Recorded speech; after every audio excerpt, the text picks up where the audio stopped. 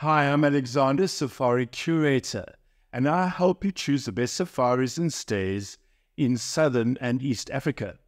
The first tip in choosing your stay, apart from the obvious star rating and quality, is to decide how much you're willing to spend per night before you start your search.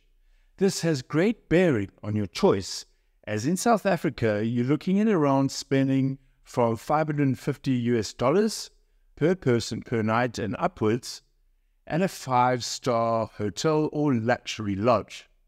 Number 2 is probably the most important part of your decision making, is choosing the right location.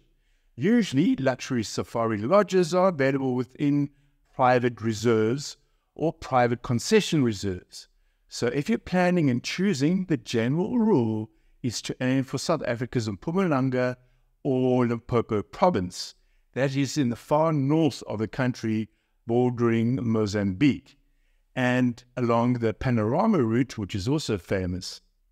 One strategy is to pick a safari reserve, then to choose a lodge within that reserve. Now, picking a reserve has an immediate bearing on the next tip, which is number 3.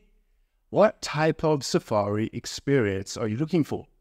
And this is directly related to the type of animals and wildlife you wish to see on your safari.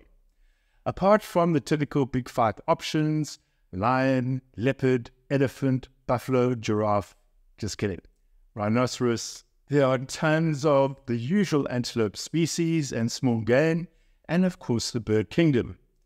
This, I find, is the real reason at looking at fulfilling your African safari dream, are the beautiful animals and wildlife that you wish to see here.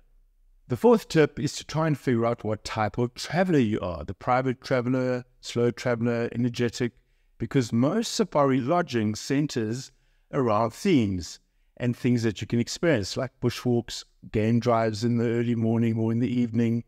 Animals can't be rushed or appear when you want them to.